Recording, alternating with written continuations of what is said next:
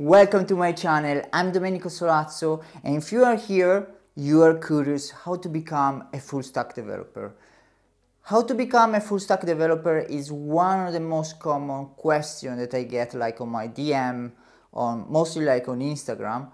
And so in this video I want to explain you what is a full stack developer and how you can become a full stack developer. Mostly if you are coming from college, probably you are reading job posts, everyone is looking for full stack developer, and you have no clear idea how to go from being a student, finish your degree and become a full stack developer.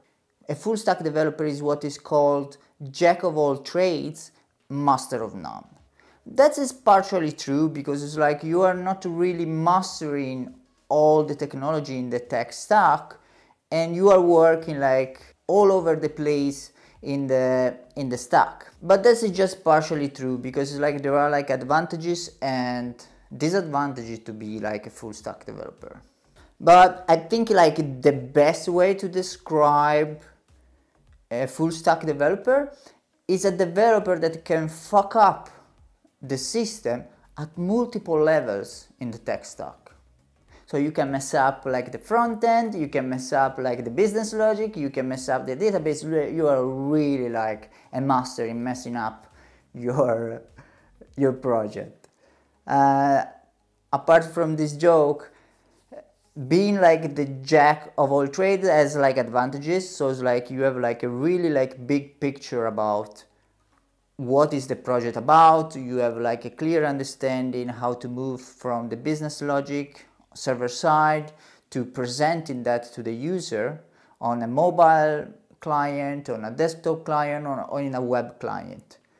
On the other side, probably you are not really going deep in any of this part of the tech stack, so probably you are not super expert Python developer. If you are your project is in Python, you are not really spending so much time becoming an expert on just the server side of Python. So what are the pros of being a full stack developer?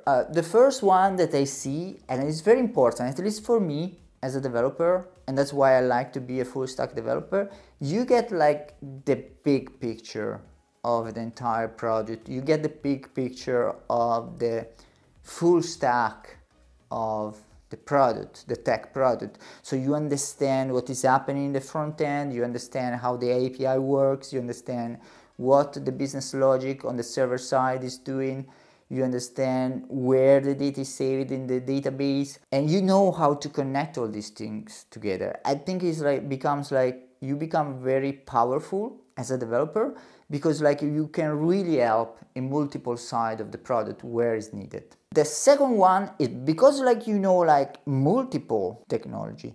Usually full stack developer are paid very high salary.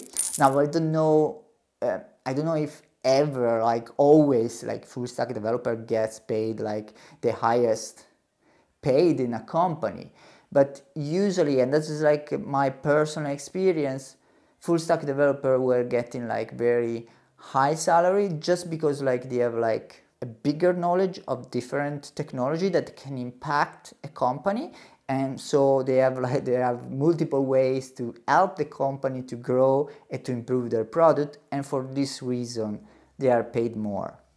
And third, there are so many opportunities as a full stack developer. You just go check in different job boards and you will see how many opportunities as full stack developer you can find out there. If you are a full stack developer and you don't find a full stack developer position close to you, because you have knowledge of the backend, you can look for backend opportunities, or maybe you can look for front-end only opportunities because you have knowledge.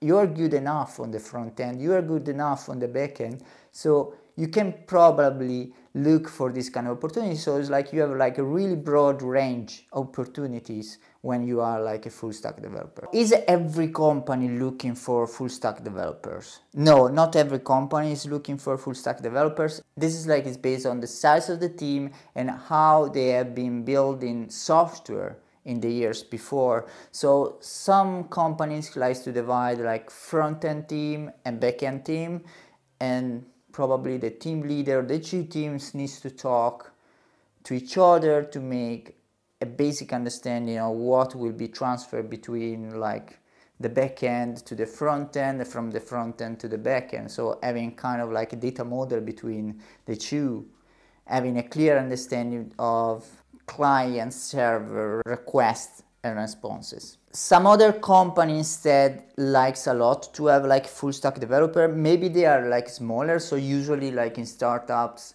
it's quite common to have full stack developer because like the team is very small and you need to help in the entire tech stack of the product. So you need to be able to write the Python code and then present what you wrote in the backend to the user, maybe in a web page, or create an API from your backend code and interact that with a mobile app that probably you are working with. When you apply for a company, you need to check if they are looking for a full stack developer, for just like a backend developer or front-end developer. It depends from their culture, it depends how they've been building software before and what are their needs. Because maybe they are going to change their way to build software in future. So the most important question is like, how do I become a full stack developer? Now I explain you just what is a full stack developer, the reason to be a full stack developer, the advantages, the pros and cons. But how do you become, what are like the steps that you should know to become like a full stack developer?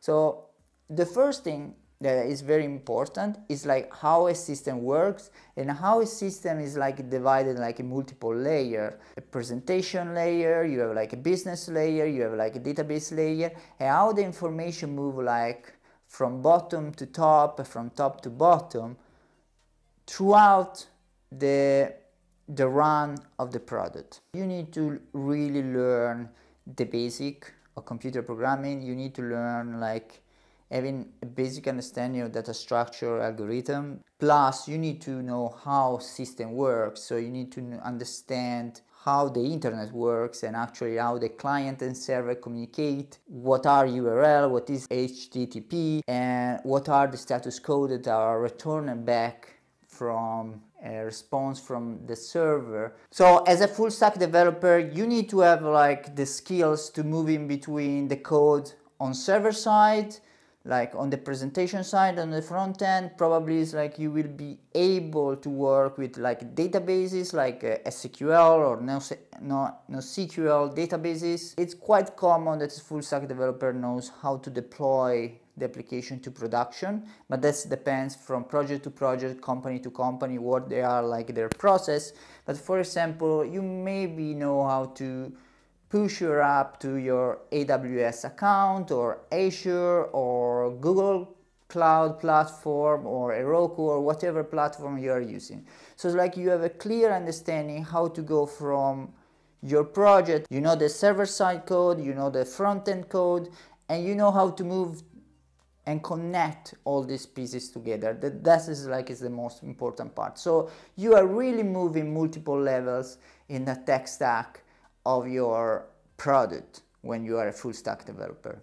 When are you working on, for example, on the front end side? Probably you are working with HTML, CSS, JavaScript, some kind of like framework like React.js or AngularJS on top of JavaScript. On the server side, probably you are using some server-side programming language like PHP, could be Java, could be Go, could be like Node.js, could be whatever language is working server-side for your product. You know like databases, so probably you will work with MySQL, with Postgres, with MongoDB, or whatever databases is available to you in your project. And plus, you are doing some DevOps work, so maintaining the app like available to the user. Probably you know how to deploy the app to the user to your Heroku account or AWS, Azure, Google platform, whatever platform you are using for your project. So hope that this clarify all the technology that you need to know if you want to be a full stack developer. And that's why I say that for probably as a first job is probably a lot to learn, but you can do it. But probably is much more recommended that you choose a position as a backend developer or a front-end developer, and then you try to move between the two throughout time, like day by day, you try to learn a bit more of the other side that you didn't pick for your first job.